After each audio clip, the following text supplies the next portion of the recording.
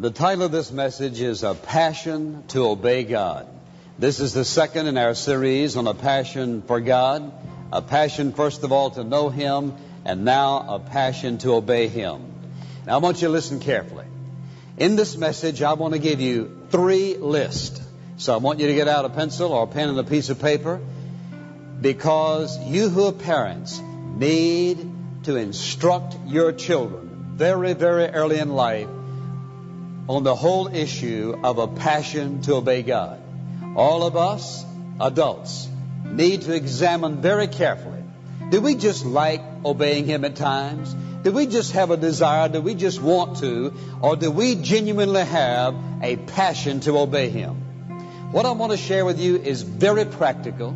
Not only will it be a method of developing a passion, but also a way to evaluate that passion and, of course, the results of it.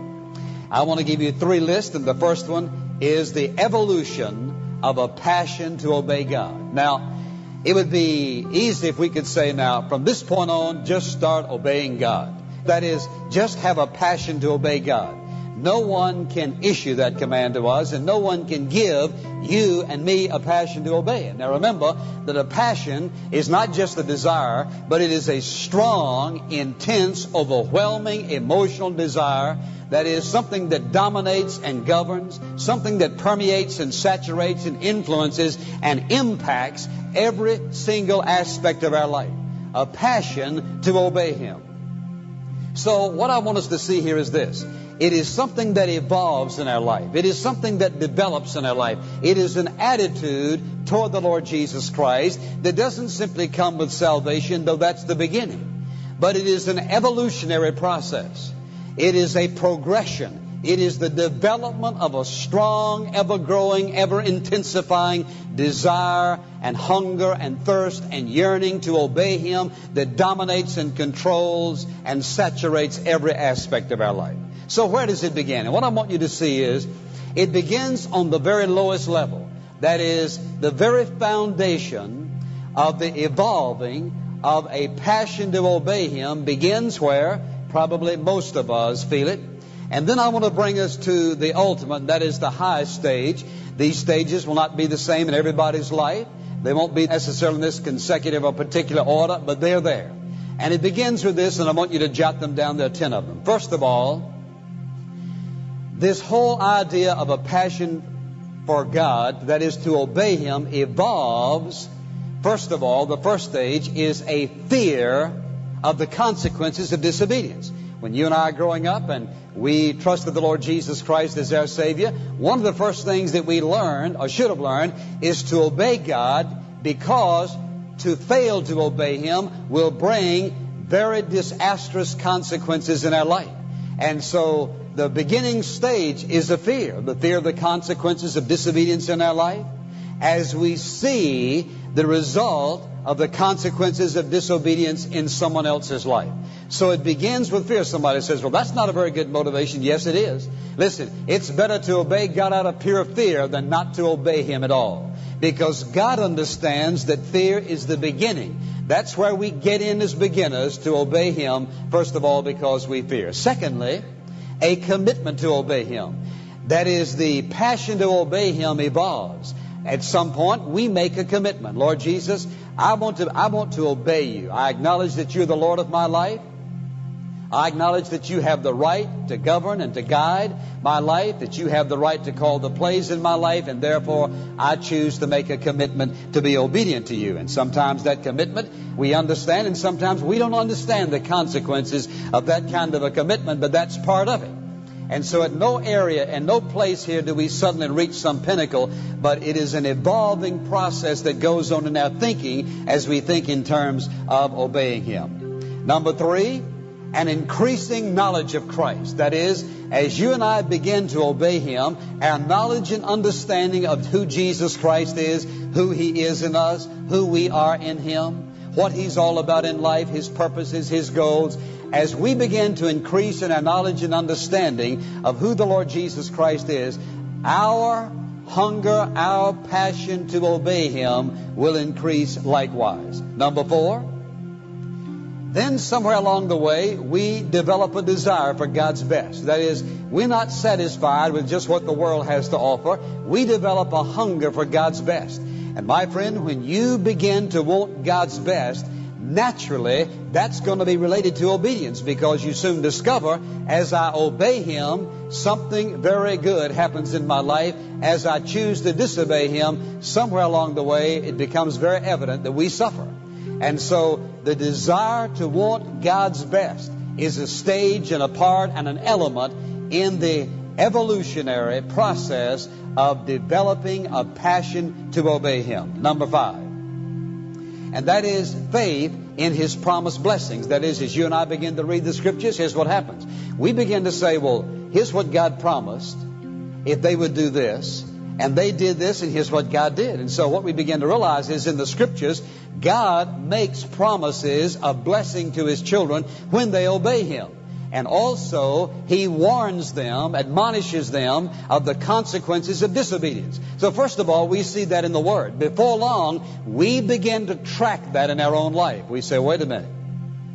Here's what God asked me to do. Here's what God challenged me to do. But here's what I did, and here was the consequence. Now, here's what God challenged me to do. That's what I did, and this is the consequence. So what happens is we begin to develop a faith in the promised blessings of God, that if we obey Him, He will bless us. Listen, this is an irrevocable principle of Scripture.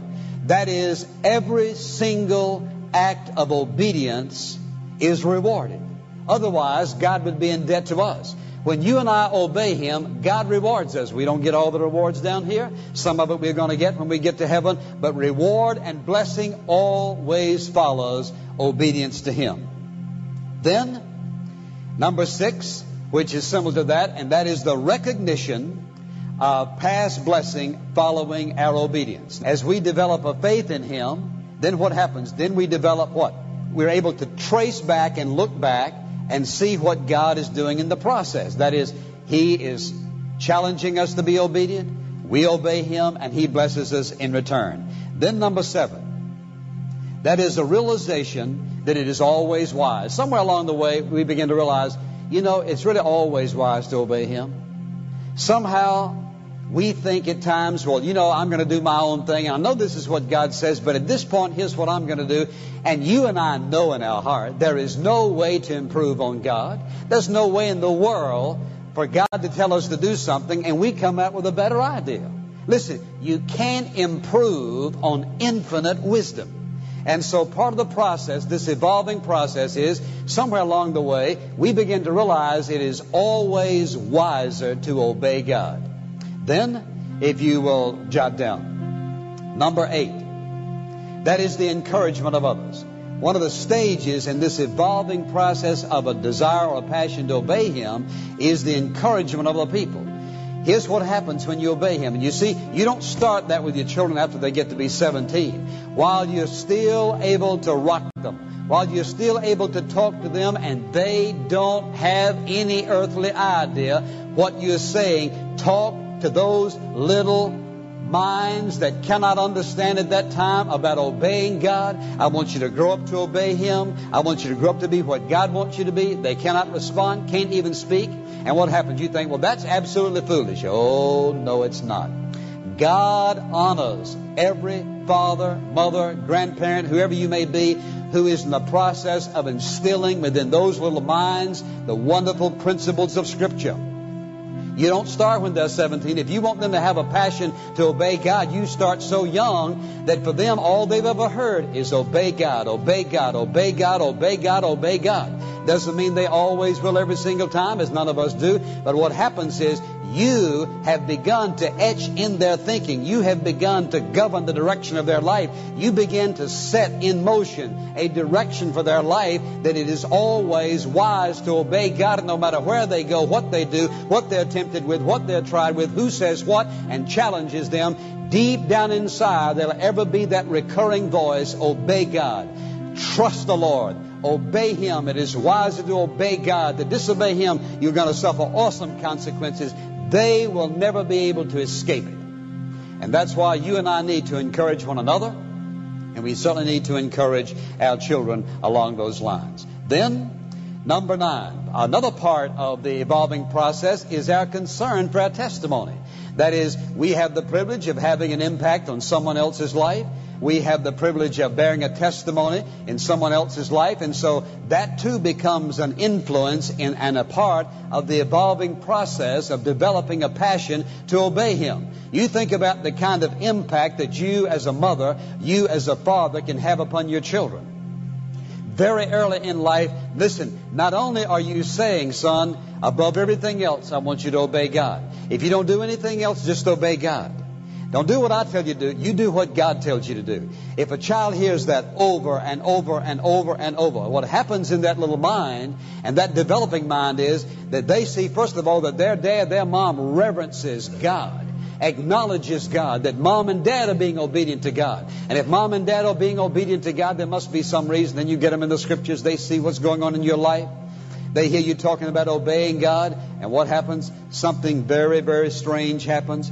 And what it is you set the sense of direction because of your concern. I believe every parent wants to be a good testimony to their children. We want to be a good testimony and encouragement and a witness to other people who are in the process of trying to make very difficult decisions in their life.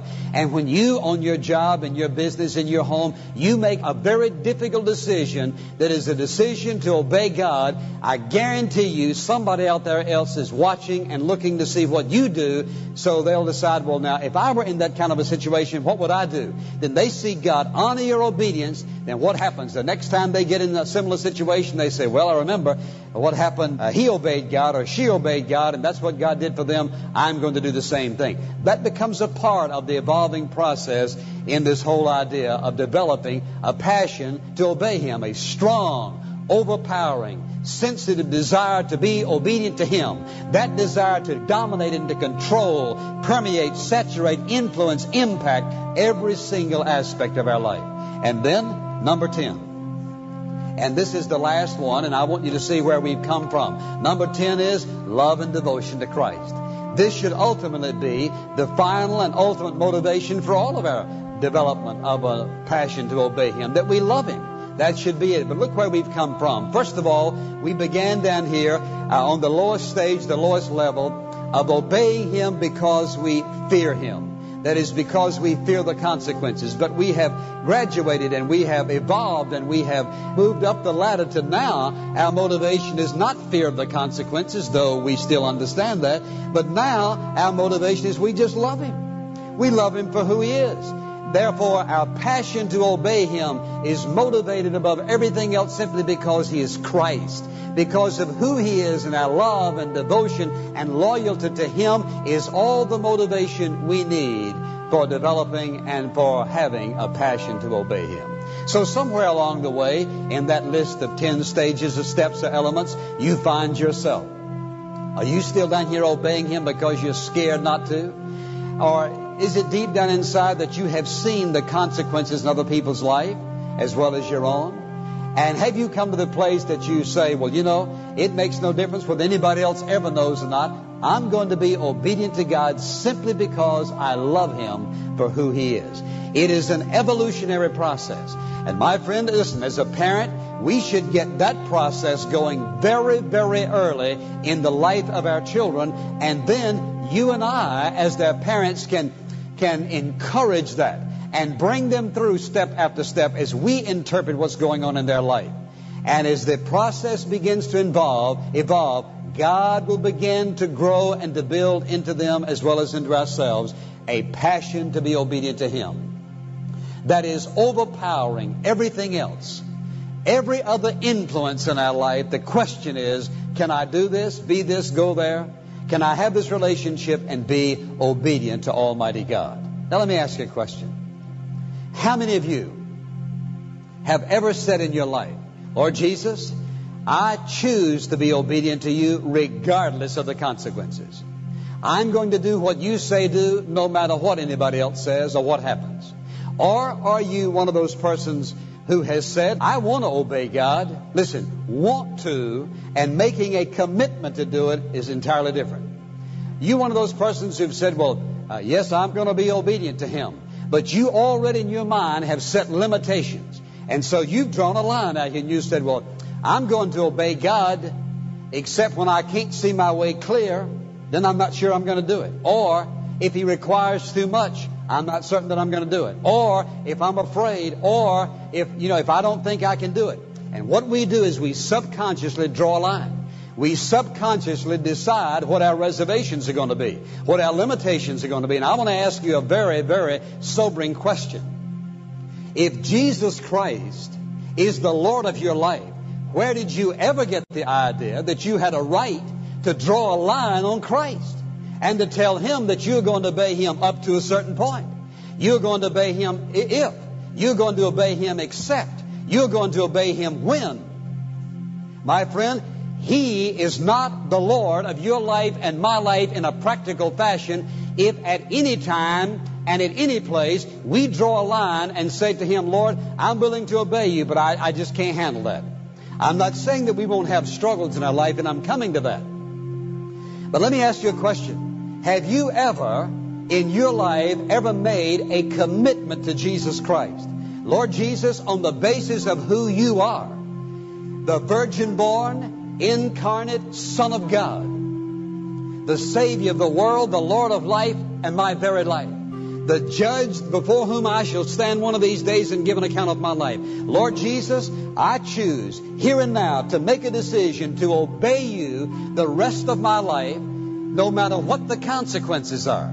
Now, you and I are not going to obey Him every single time. But my friend, there is something about coming to a decision whereby you say from this point on, that which ultimately governs my decision-making process is basically one thing: what does Almighty God want me to do? And the problem in the church today, and the problem among too many of God's people, is we've never made a decision. We just make decisions week after week, and we make decisions day after day, but we have never made the final decision. We've never made the most crucial decision of all. Lord Jesus, because You are who You are, I choose that the bottom line of my life is obedience to You no matter what. How can we sing Jesus Christ is Lord when we've never made a commitment? How can we talk about loving the Lord Jesus Christ if we have reservations? We've drawn lines. We've set limitations. He's not the Lord of my life if I have one single limitation, if I have one single reservation. And here's our problem. We listen to the world, we are highly influenced by the world, and we have a very nonchalant attitude about living obediently before God. I'm not talking about legalism. Have you kept the 9th commandment? Have you kept every single law in the Old Testament? No, that's not what I'm talking about. I'm talking about just doing what you and I know to do. And stop trying to rationalize our disobedience before Him. Living the Christian life is serious business. And Jesus Christ is Lord is what He came to be in my life. Salvation was to get us in a position whereby He could exercise His Lordship and express His life. Salvation is just the beginning. People who are saved and sit down and just sort of satisfied because their name's in the Lamb's Book of Life and they go into heaven, you've missed the whole point of the Christian life. He saved you in order to live in you and to express His life through you and to impact other people in this world through your life. So I want to ask you again, have you made a decision in your life, a commitment, that you're going to obey God? Or are you just still wanting to and would like to, and you plan on it and count on you sometimes? Well, let me ask you a question. Who's running your show? I can tell you one thing. There are not two drivers in anybody's heart. There's only one. It's either Christ or myself. And if I have made a commitment to obey Him, I may stumble and fall all over myself and get mud all over my face. But my heart, my desire, the intensity of my soul is to obey Him. And I will correct my failure and move on in obedience to Him. That is an evolutionary process. And some of you have been going to church for 20, 30, 40, 50 years, and you have never made a commitment in your life that Jesus Christ, who is Lord. I choose to obey Him, no matter what the consequence. Then you wonder why your kids don't. You wonder why they go away to college and blow it and embarrass you. I'll tell you why. Because they didn't see it, and they didn't hear it, and they didn't learn it, and therefore they didn't apply it. Do you know who Jesus is? Listen, He's not a buddy. Jesus Christ is God.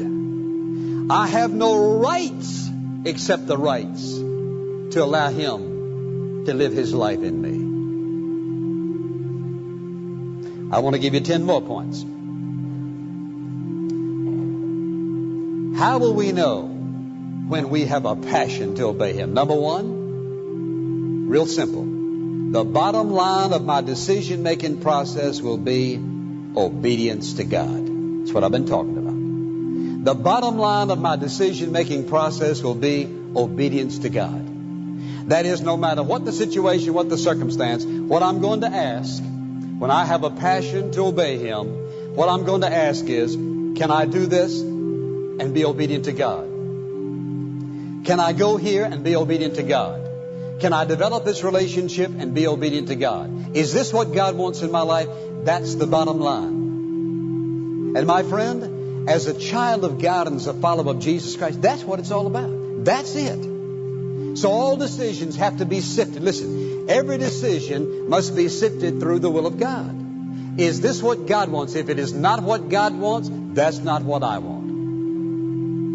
Second evidence of a passion to obey God is the instantaneous obedience to the leading of the Holy Spirit. If I have a passion to obey Him, when God says do something, my first response is going to be to do it. You say, well, wait a minute, I'm coming to what you're thinking about, so just stay with me. The first response is going to be, if that's what God wants, that's what I want to do. That's what I choose. An instantaneous response to obey the leadership of the Holy Spirit. Now, how often does the Spirit of God speak to you and you say, well, Lord, show me your will, and you don't want to know God's will because you want to do it. You want to know God's will because you want to consider it. I want to tell you something. When Jesus Christ is the Lord of my life, I don't find God's will for my consideration, discussion, evaluation, and objective examination of it. I want to know the will of God in order to be obedient to God because I know that He is wise in what He tells me to do. There are a lot of people who just want to know it so they can think about it. No. We want to know it so we can obey it. So, first of all, the first evidence is, the bottom line of my decision-making process is, what does God want me to do? The second evidence is, as we said here, the instantaneous response to the Holy Spirit to do whatever God says do. Now, number 3, get this one down. Even when we struggle with the decision, the goal is obedience, not justification for disobedience. Even when we struggle with the decision, the goal is obedience, not justification for disobedience. Now let me explain that. There are times when God is going to challenge you and me to do things that are going to be very difficult. Sometimes they're going to be costly. Sometimes it's going to be painful. Sometimes we're going to suffer. Sometimes the consequences are going to be more than we think we can handle. And sometimes our first response may be, oh, dear Lord, I must be misunderstanding what you're saying. You couldn't be saying that to me. There is no way I could do that. That is our first response sometimes when God challenges us. Now, our response is not sinful because sometimes God knows that what He's about to do is going to stretch us, challenge us, lead us into waters we've never waded through before, climb mountains that we never thought we could come over. And so our first response is not because we don't want to do it, but because as we look at ourselves, we don't think we're capable of doing what God has called us to do. So God understands that. But what I want you to see is this. When you and I have a passion to obey Him, even in our struggles, and we're thinking, Lord, there's no way. Or when we fear the suffering, we fear the pain, we fear the loss, we can't figure out what the consequences are going to be. Even when we're struggling, our goal is to obey Him, to want to obey Him, to get to the point we know we're going to obey Him, not to justify disobedience. A man or a woman has a passion for God. Their goal is to obey, never to justify their disobedience. So I understand there's going to be struggles, and I understand we're going to fail. That's not even the issue. Listen, God has provided for my failures and yours through the shed blood of Jesus Christ. And thank God, He says, my sin not in part, but the whole was nailed to the cross, and I bear it no more. Hallelujah, praise God, it is well with my soul. God has already taken care of our failures. It is the heart's desire. Do we have an intense, yearning, hungering, thirsting, burning, overwhelming desire to be obedient to God no matter what the consequences are? Even in our struggle, the goal must be a desire to obey Him and not an escape from the consequences of it. Now, number 4. When you and I have a passion to obey Him, our focus is going to be on obeying Him, not on the consequences. When we have a passion to obey Him, our first concern, our focus is going to be on obeying Him, not the consequences. Now, here's what happens. Oftentimes, God will challenge us with something, and the only thing that really concerns us, what are the consequences? What's going to happen to me? What's going to happen to my family? What's going to happen to my finances? What's going to happen to these relationships? Our concern becomes more on the consequences than on obeying God. It says that I am far more interested in me than I am in Christ. I'm interested in my plan and my program rather than in His. Because all I'm focusing on are the possible consequences, when first of all I don't even know what the consequences are going to be. I may think I do. So I'm focusing on these consequences that I think are going to be costly and painful, when God wants me to focus on the thing that He called me to do. A man or a woman who has a passion for God will focus on obedience and not the consequences of that obedience, because they are learning and have learned that God will take care of all the consequences. Number 5. A person who has a passion to obey Him is committed to obedience regardless of the consequences. We are committed to obedience regardless of the consequences. The consequences are not the determining factor. The determining factor is we've made a commitment. The determining factor is that Jesus Christ is Lord. And the consequences don't really have a lot to do with whether I obey Him or not.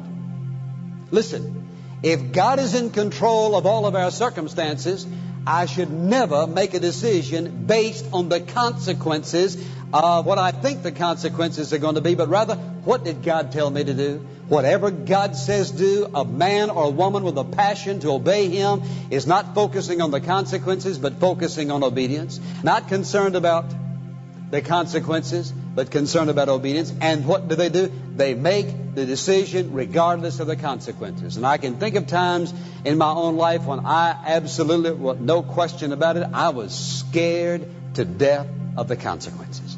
I thought, oh God, this is it.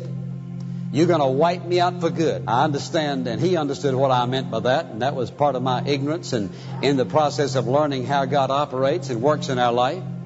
But you see, when we have a passion for Him, that's not our concern. We have a passion for Him, we obey Him, and what? We leave the consequences to Him. We just leave them to Him. First of all, you and I will never be able to figure out how consequences are going to work out in our life. Now, sometimes we can. But sometimes what we do is we make them a whole lot worse than God knows they're going to be. And how many times have you said, oh, Lord, there's just no way. Oh, God, we moan and groan and we hesitate and we disobey and we rebel. Then finally we yield and surrender. We think, my goodness, wasn't like that at all. How good could God be? You see, you can't figure out the circumstances. That's why when you and I have a passion for Him, we get beyond that. And so we say yes to God, regardless of the consequences, because we have learned that He's big enough to take care of them. And listen, because we also have learned that no matter how painful and difficult, no matter how much it may cost us and how much we have to suffer, He's going to take every bit of that, weave it into our life, and turn it out for our good. Therefore, we don't major on the consequences. We major on being obedient to Him. Then, let's move to number 6. A person who has a passion to obey God is continually seeking the mind of God. You see, how in the world are you going to obey Him if you're not continually seeking Him? Which means that person's going to be in the Word of God, reading and discovering the principles of Scripture. How did God operate in this situation? Why does God work in this way? A person who has a passion for Him is continually seeking and sensitive to the mind of God, desires to know the mind of God, desires to know how He operates in the Word of God, reading and applying and listening. But a person who has no passion for God, sort of going about doing their own thing, hoping they'll pick up the right idea and maybe they'll make the right decision. That's the difference in a passion for God and a person who does not have it. Many of God's people make decisions, and here's what they do. They make decisions and then pray, oh Lord, I just want you to bless what we've done. My friend, He's under no obligation to bless anything that He has not initiated. If it's initiated by man, then God must say, okay, let's see how well you can handle that. And most of the time it doesn't work. Even when it may make an immediate public display of being good, ultimately God knows what the ultimate consequences are. And men and women who have a passion to be obedient to Him, I believe, have an intuitiveness about them, a perception about them, a discernment about them, and they are before long able to foresee and discern oftentimes what the consequences are going to be when people around them have no earthly idea what's going to happen. That's God giving Himself to a man or woman who has a passion to obey Him no matter what. Then, not only will we be continually seeking the Lord God, but also a person who has a passion to know Him will also have a hungering, yearning desire. Listen, a hungering, yearning desire to know Him better. That is, you and I will never be satisfied just doing our daily Bible readings. Well, let's just get up in the morning and read a few verses so we can pray and go on to work right quick. No. There's going to be this hunger in your heart to know Him. There's going to be this desire in your heart to discover new things about Him. Somebody says, well, you know, I've read the Bible through. So what? Listen, so what? You take a straw and suck on it till you empty the Atlantic, the Pacific, and all the other oceans and rivers and streams and creeks and fountains on the face of this earth, then you will have just begun to learn a little something about God. We'll never learn all the infinite wisdom that there is to know about Him.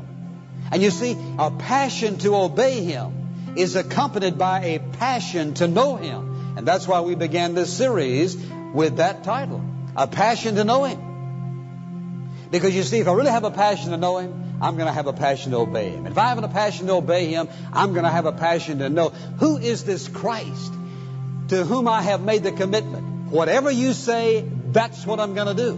No matter what the consequences are, that's what I'm going to do. My friend, if you have a passion to obey Him, you're going to have a passion. You're going to have a deep, yearning, hungering, thirsting desire to know Him. That will never be satisfied. Because you see, here's what happens.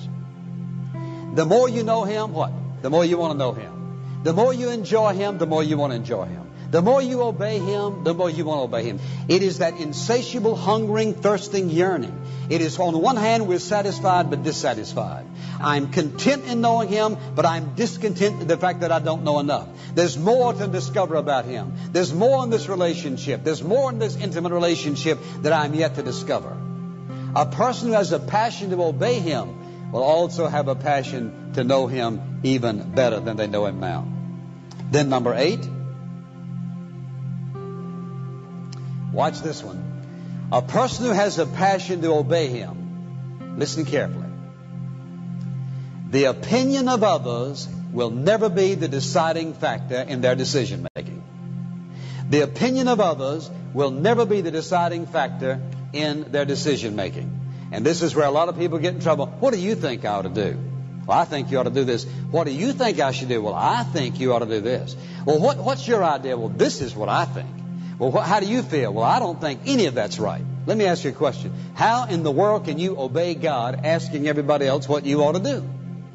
And you see, listen, you and I ought to be mature enough as believers, or at least maturing to the realization that God will show you exactly what to do. You say, well, God doesn't speak to me. Yes, He does. You may not be listening, but I'm here to tell you, He's speaking. He's got a whole book, 66 of them, wrapped up in what you and I call the Holy Bible, in which God has already spoken to every single one of us, and He will also speak by His Spirit to your spirit, giving instruction, clear instruction, as to what you and I ought to do next. You see, the opinion of others. There are a lot of people who make decisions on the basis of whether they will be rejected or accepted by others. And I want to say this to my pastor friends who may be watching or listening. My friend, if you pastor your church and you operate on the basis and you make decisions on the basis of whether your people like you, agree with you or not, you are destined for failure. God called you to be the leader, not the follower. He called you to listen to Him, follow Him, obey Him, lead others, and not simply to ask everybody's opinion. That does not mean that we're not to seek godly counsel. But I'm here to tell you that ultimately the final decision is what does God want you to do. The people you work around, everybody you work around has got an opinion. The people you live around, your family, they've got an opinion. Here's the problem with making decisions based on other people's opinion. Here's what happens. Let's say that you go through a difficult time.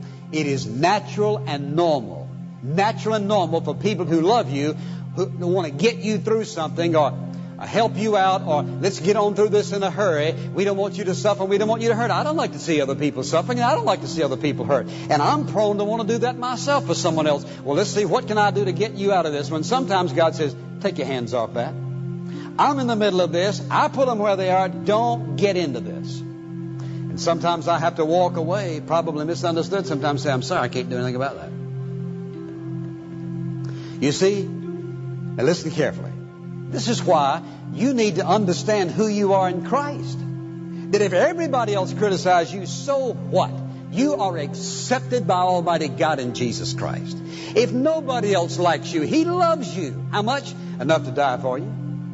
If you make decisions based on other people's acceptance and rejection, I'm here to tell you, you're going to be turning this way, and this wind blows, and that wind blows. You will never know whether you're doing the right thing or not. You'll never know.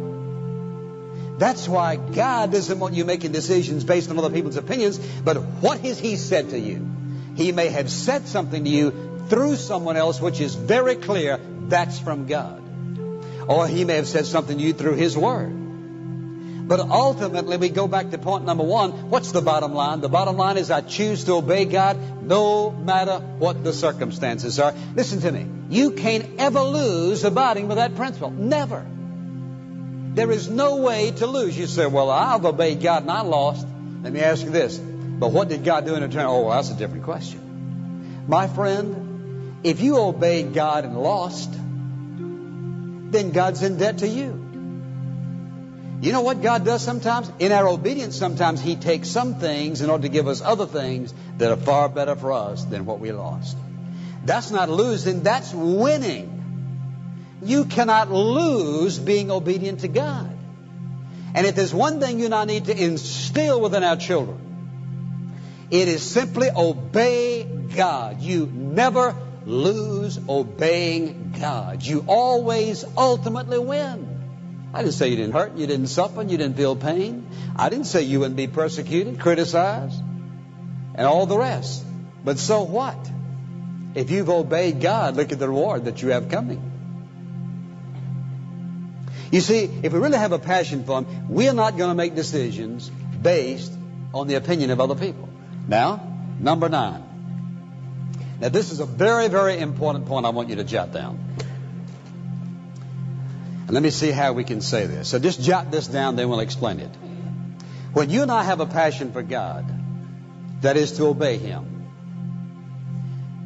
the decisions that are very insignificant to others,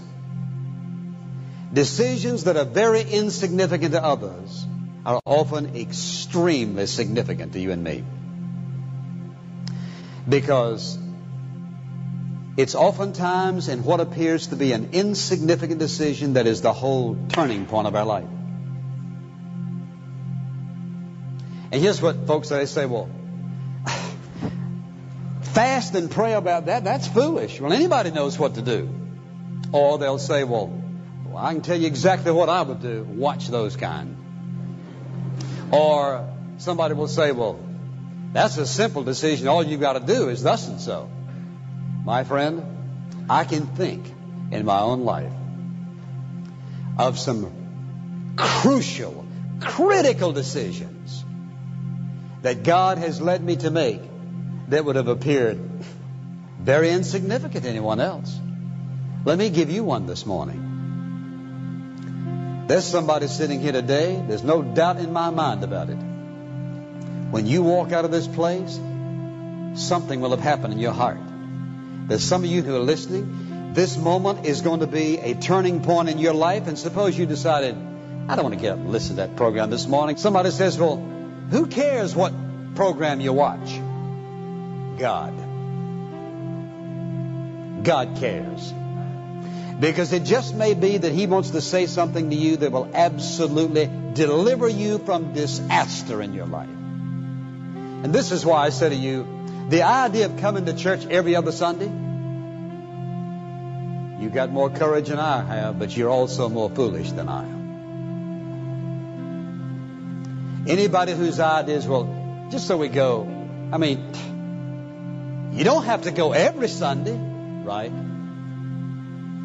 But suppose on the Sunday that you decide to sleep in, God had something very, very specific to do in your heart. You say, well, He'll do it next week. You think so?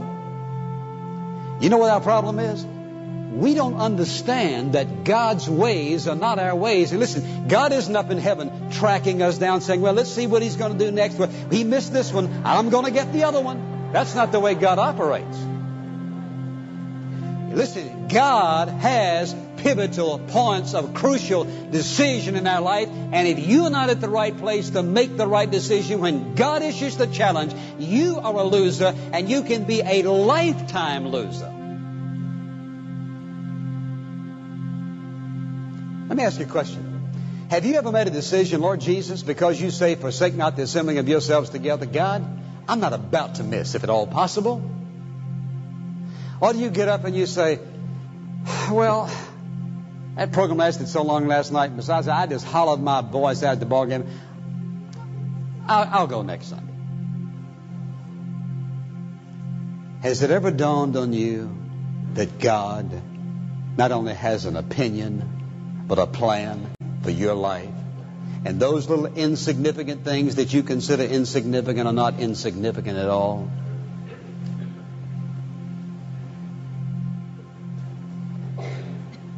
You see, a man or woman who has a passion for Him, what other people think are insignificant, become extremely significant. There have been times I'd be sitting in my studying, and all of a sudden I'd had this feeling, just get over there and talk to God. And I think, well, I've got to finish this.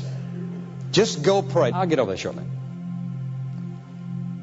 I think, no, God, you're trying to say something. Get on my face before God, open the Word. Just like He says, Dear Charles. If somebody says, well, He'd do that tomorrow. No, He won't.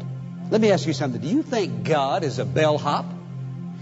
Is God some errand boy who only responds when I want Him, when it's convenient to me and not to God? I'm here to tell you, we have a very non-biblical, fleshly idea of who God is. I'm here to tell you, He is the sovereign, holy one who governs this whole universe, who governs our life. And when we choose to act on the basis of our convenience, I'm here to tell you, we are lifetime losers. We need to get serious about what it means to be obedient to God. And a person who has a passion for Him thinks differently about these things. The things that seem to be insignificant are very significant. Then number 10, the last one. A person who has a passion to obey God is willing to accept adverse consequences joyfully. A person who has a passion for God, to obey Him, is willing to accept adverse consequences joyfully. You see, there have been times in my life when I knew that if I obeyed God, it was going to be very, very costly. And I can still remember this very morning how I felt on several occasions when I said, okay, God, I'm going to do what you say, though I'm scared to death. I don't know how it's going to work out. I don't know what's going to happen. I can still remember how I felt. You know what? Sometimes the fear increased after I said yes, because I knew there was no turning back.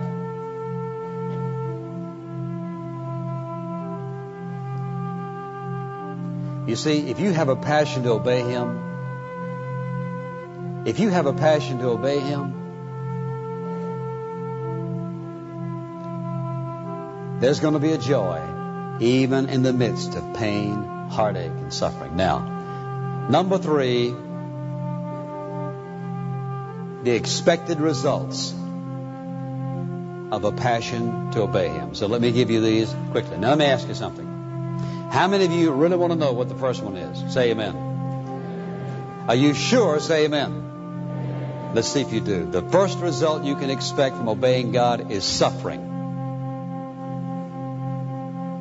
Not joy, not peace, not happiness, not good times, suffering. The Bible says, those who live godly in Christ Jesus will suffer. The whole idea of any kind of theology that says, boy, if you love God, He eliminates all the suffering. Somebody needs to read the Bible one more time. Listen, one of the results of a passion to obey Him is suffering. I'm going to give you 10 quickly. Number 2. Number 2 is a growing faith. Because when you begin to have a passion to obey the Lord, God begins to challenge you in your life. And what happens? Your faith begins to grow. You begin to see how God is operating. He's told you to do this. You did that. Here's what He did. What happens is you develop a stronger, deeper faith in Him to be the God He says He is. Number 3. The third result is rewards. There is no way in the world to obey God without being blessed. Blessing always follows obedience. And you say, well, what kind of blessing? It depends upon what the request was. What is it that you did? If you did something financially, more than likely the blessing is going to be financial. If you did something relational, more than likely it's going to be relational. If you did something emotionally, more than likely it's going to be that response. But God is the one who chooses the nature of the reward. But blessing always follows obedience. Number 4, an enlarged view of God. When you and I develop a passion to obey Him, something happens. Our view of God is enlarged. It doesn't mean that God gets into bigger. Nothing changes about Him. What happens is that as you and I obey Him, God enlarges our capacity to understand Him, to see Him as He is, to perceive Him. That is, we begin to see Him in a whole different light. That's part of the reward of being obedient to Him. Then, number 5, a positive impact on other people's lives. The result of a passion to obey Him is you and I will have a positive impact on other people's life. They watch what you do. Then what happens? They're challenged to duplicate your obedience. They may not exactly understand as much as you understand, but they think, well, now, if you did this in his life, God, well, you did it in my life. I am sure that is one of the things that most influenced me in my own life growing up to want to be obedient to God. Watching what God did in somebody else's life. You'll have an impact on your family. You'll have an impact where you work. You'll have an impact among your friends. You see, here's an interesting thing I've noticed. Even in the midst of a group of lost people who don't care anything about God, when you start telling and you start sharing what God did specifically in your life, it is amazing how curious they become. Now, it isn't because they believe all that, but here's what they're hoping. They're hoping. Deep down inside, without admitting it, oh, I hope that's true, because if I ever need God, I hope He'll do that for me. That's their attitude. Some folks may not agree. Some folks may not believe. It doesn't make any difference. But you will have an impact on other people's lives as a result of being obedient to it. Then, number 6, a motivation for future obedience. I don't know of anything that motivates a person to obey the Lord any more than what? Obeying Him and then enjoying the consequences. Now, we said the first result would be suffering. I'm not saying it's all suffering. It's not always suffering, but there will be suffering when you and I obey Him. And a passion, listen, a passion for Him is going to bring about rewards. And what's going to happen? Listen, if God never did anything else good, but just seeing Him keep His promise as a result of being obedient, that in itself would be enough reward. Number 7, an increasingly clear and increasingly clear, specific instruction. Write that down. Increasingly clear, specific instructions. Now, what do I mean by that? Simply this. As you and I develop a passion to obey Him, here's what God does. He does what He's been doing, but we begin to hear it more clearly, and we begin to hear it more specific. Somebody says, no, wait a minute. The only way God speaks is through His Word. I agree that God indeed speaks through His Word primarily. But I also know that the Holy Spirit speaks to your spirit and my spirit when we're in prayer. That's how we get strong impressions of what we're to do or what we're not to do. And that person who says, well, I don't believe God speaks to people today in that way, well, my friend, you have missed a great deal of life. Now, I'm here to tell you, since I was a kid, on my knees before God, I began to know that God was impressing my mind and my spirit through His Holy Spirit, telling me what to do and what not to do. And every single time I've obeyed God, God has done what He said He was going to do. And every time I've disobeyed Him, I suffer the consequences. And He is so meticulously, precisely clear oftentimes in what He says. And what happens is, listen, isn't this just normal and natural the way God would operate? The more obedient we become, the deeper our hunger, the greater our passion to obey Him. Listen, what does God do but unveil more of Himself? We begin to see more clearly, and we begin to understand more clearly, and we begin to understand things we've not understood before. And it becomes normal and natural for God to speak through our spirit and to our spirit in ways that before would have been strange. But what happens? We're building an intimacy. We're building a relationship. And now we become more and more trustworthy to be able to be trusted with God's clearer instruction in an intimate fashion. Not just through some scriptures we read, but from His Spirit to our spirit. Now I know people say, well, let me tell you what God said. Totally off the wall. Because, listen, when anybody tells you that God said anything that's a contradiction of the Scripture, just forget it. God's never said anything to contradict Himself. And one of the ways you and I will know, no matter what our passion may be to obey Him, Satan will oftentimes try to distort what God is saying. If it doesn't match the principles of Scripture, ignore it. It's not of God. Then, one other here. Number 8. Listen to this. One of the results of a passion to obey Him is an awesome reverence for His faithfulness. How many times God has spoken to my heart about something, I've done what He said do, and I come back to fall on my face before Him in absolute amazement of how absolutely, precisely accurate He is. An awesome sense of God's faithfulness.